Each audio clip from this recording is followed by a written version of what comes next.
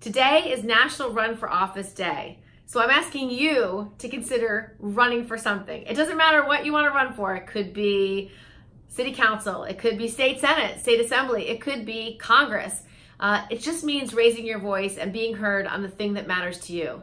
Now, you might have started out this Trump administration marching. You might have been at one of the hundreds of women's marches around the globe.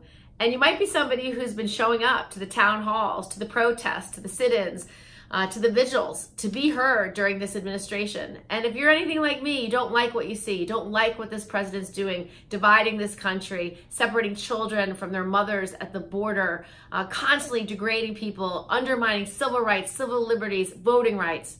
These things matter. And so maybe what we really need is you running for office, fighting for the things you believe in. So please consider it. Run for office today.